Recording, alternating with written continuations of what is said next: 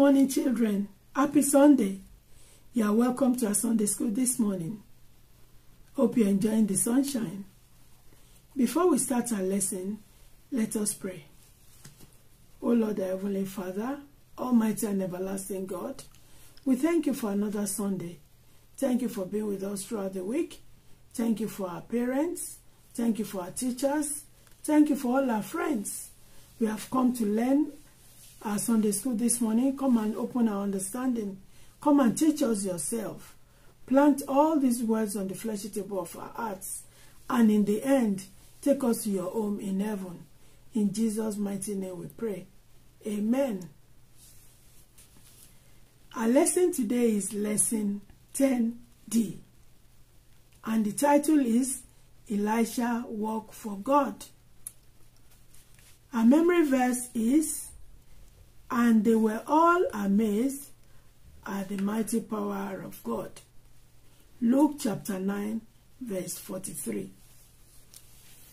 Our text is taken from the second book of Kings, chapter 4, verses 1 to 7, and chapter 6, verses 1 to 7. But we are going to read 2 Kings chapter 4, verses 1 to 4, and chapter 6, verses 1 to 3, then 5 and 6. Chapter 4, verse 1.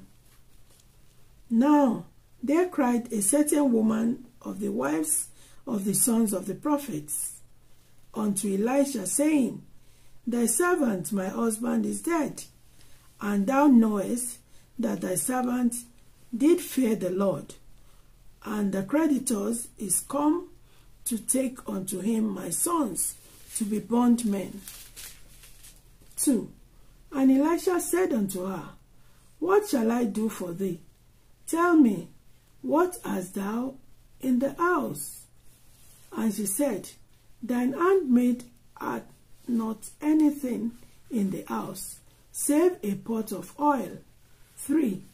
Then he said, Go, borrow thee vessels abroad of all thy neighbors, even empty vessels.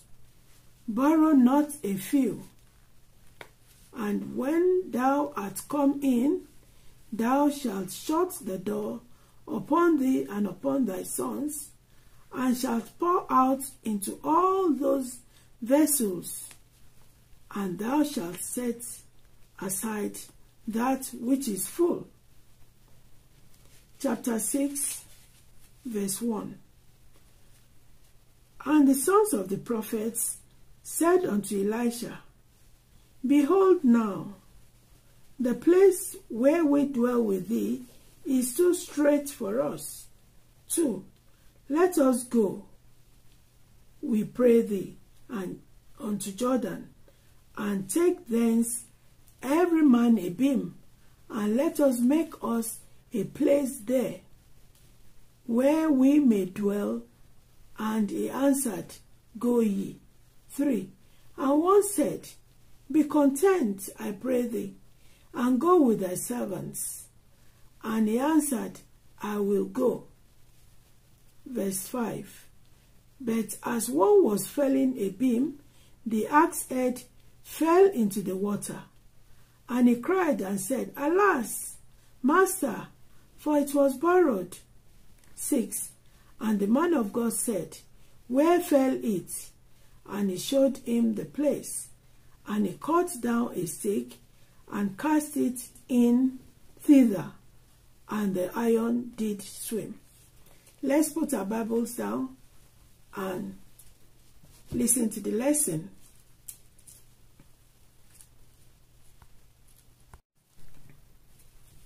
Children, do you believe that this little oil can fill up this pot? It did. Do you also believe that this axe head, that is an heavy metal, can float on water? It did. This could only happen by the power of God. And these are two of the many miracles that Elisha did. And we are going to learn about them in our lesson of today. Remember in our last week lesson, we learned about Elisha asking of double portion of Elijah's spirit, and he received it. So in our lesson of today, a widow, do you know who a widow is? A woman whose husband is dead. She was owing a man, and the man said if she cannot pay the money back, he was going to take her children as slaves. And this woman came to the man of God because she believed that the man of God can help her. Children, when we have problem, we need to go to the right person, and God will answer our prayers. So Elisha asked the woman what she has got in the house. And the woman said she hasn't got anything but this little oil.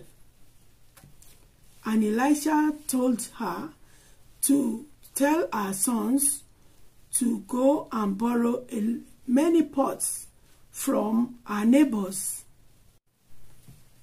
The children went to borrow pots from the neighbors and brought them to the mom. Then the mom went back to Elisha and told him that they've got all the pots, and Elisha said she should fill the pots from the little oil that she has. Then the woman began to pour. Pot 1 was full, pot 2, pot 3, pot 4, pot 5. She filled all the pots from the little oil. Don't you see that that's a miracle? And also, she asked the children, are there any more pots? They told the mom, no more pots. Then the oil stopped.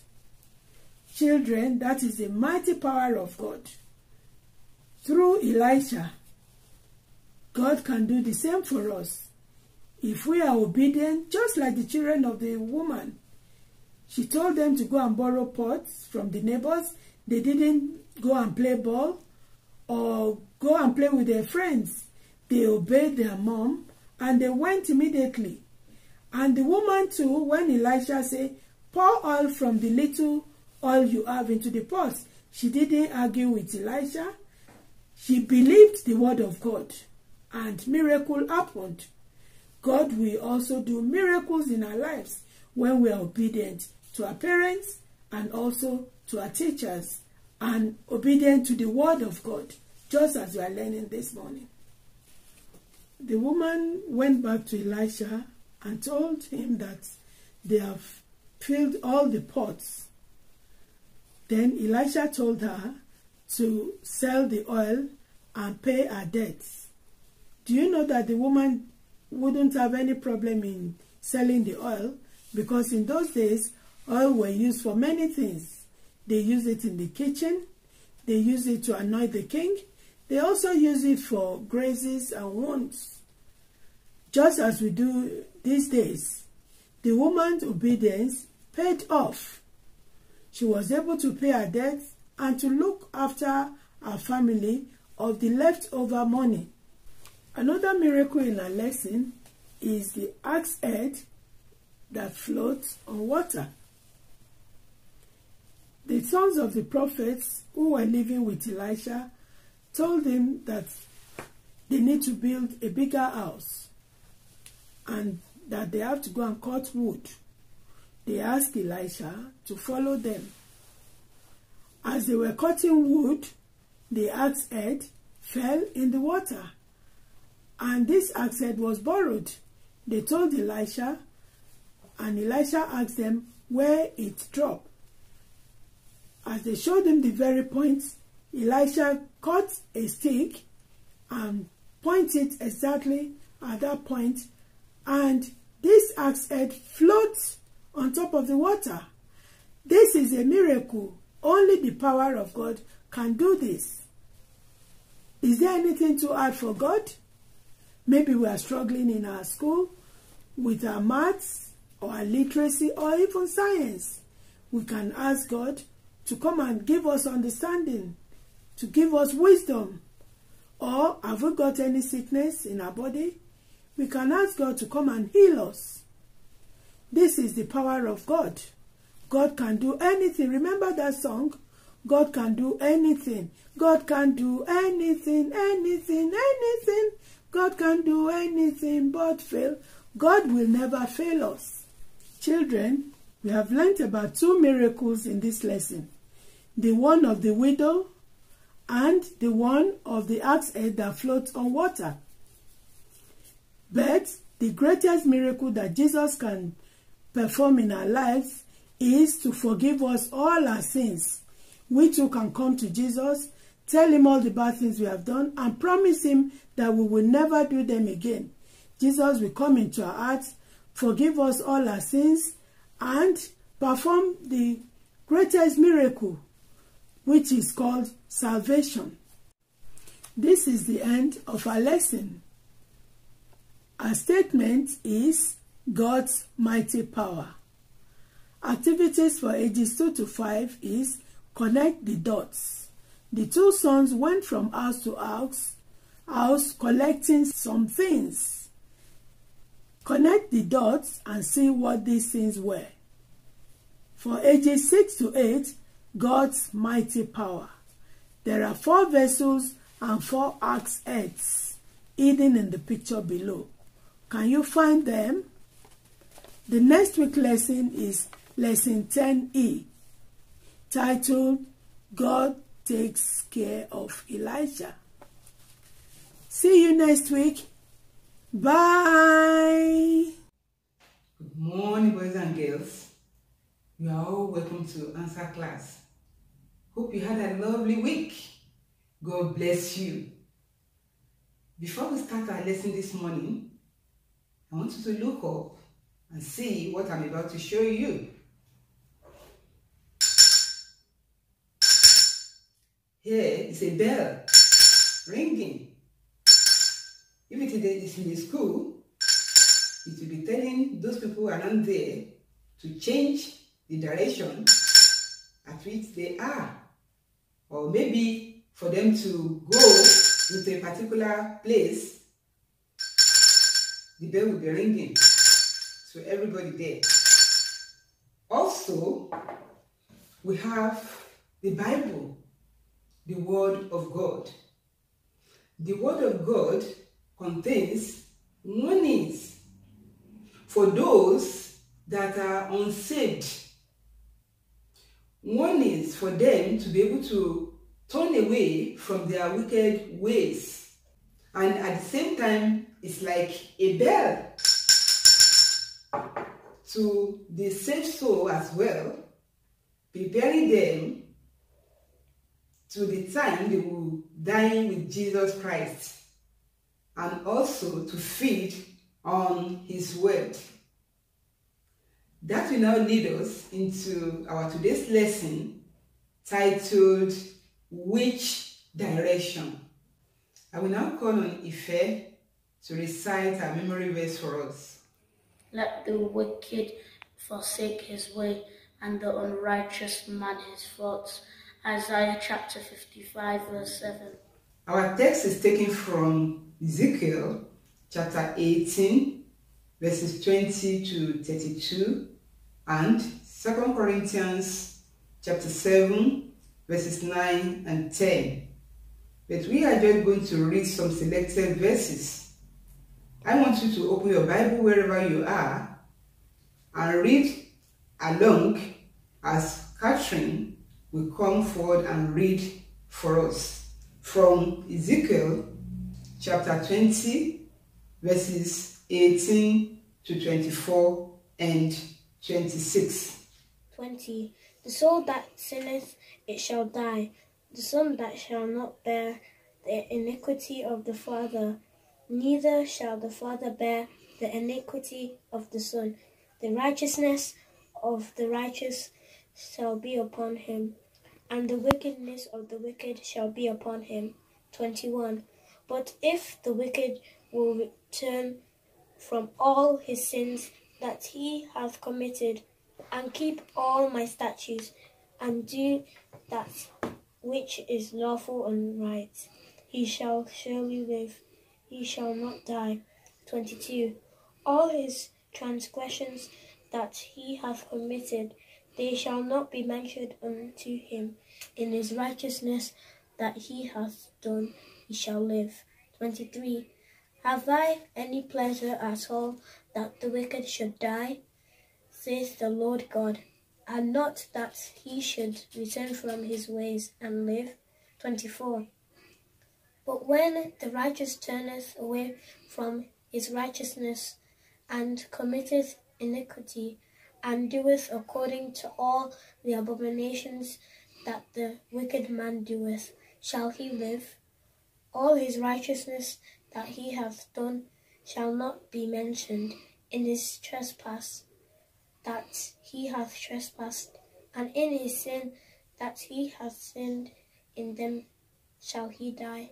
26. When a righteous man turneth away from his righteousness, and committeth iniquity, and dieth in them for his iniquity that he hath done, shall he die. Thank you, Catherine, for that lovely reading. God bless you. Our lesson of today is which direction? It centers on repentance. What does it mean to repent? The Bible says repentance is the godly sorrow for sin and the decision to go away from that sin. That is repentance. And whosoever that is in sin needs to repent of his or her sins. The Bible says all have sinned and come short of the glory of God. It is when we repent of our sins that we can be on God's side. How? For you to repent of your sins, you must have heard the word of God. When you hear the word of God, it condemns all the sins in your life. Then you will now feel sorry down deep your heart. You feel sorry for that sin. Then you will ask Jesus to pardon you, to forgive you. You must first of all acknowledge all those sins that, oh, Jesus, here I am. This is what I've done. Oh, I'm doing this. You know what you are doing. I know what I'm doing. Maybe you are a liar, for instance. Or maybe you steal. Or maybe you disobey your parents at home. It could even be at school. Or are you the type that bullying others? All these things, you need to repent of them. That reminds us of our lesson story of today about Patrick that went for 2 weeks vacation. On his way coming back, he entered a ship going to north instead of him going to south. He never knew that. But suddenly, at the middle of the sea, he discovered that, oh, he had entered the wrong ship. What did he do? He went straight to the captain of the ship to show him the right direction. Boys and girls, do you know that whosoever that have not been saved from his life of sin is in the wrong ship? And the person needs to do that which Patrick did. he ran to the captain of the ship. You and me need to run to Jesus, because Jesus is the captain of our lives. By so doing, we will be able to confess our sins to Jesus. We pray earnestly and tell Jesus that we will never go back into those sins anymore. Then the Spirit of God from heaven will bear witness with our own spirit